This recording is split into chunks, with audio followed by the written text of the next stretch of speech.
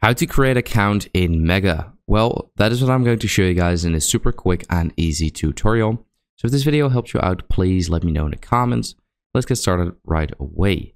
So the very first time, once you open up the Mega app, now if you open it up on your browser on your PC, for example, it probably looks quite similar. Now you have to click on create account or log in. Now if you click on create account, right over here, you will have to enter all of this. So you have to enter your first name, last name, email address, password, and then confirm your password.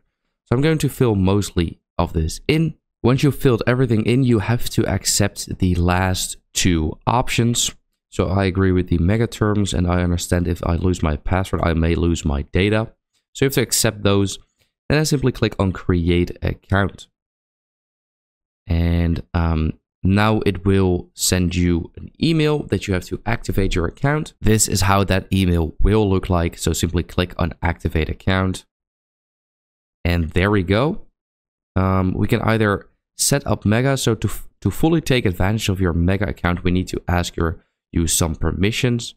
So just click on there, enable microphone and camera. So you can actually allow that or not. I'm actually not going to allow that.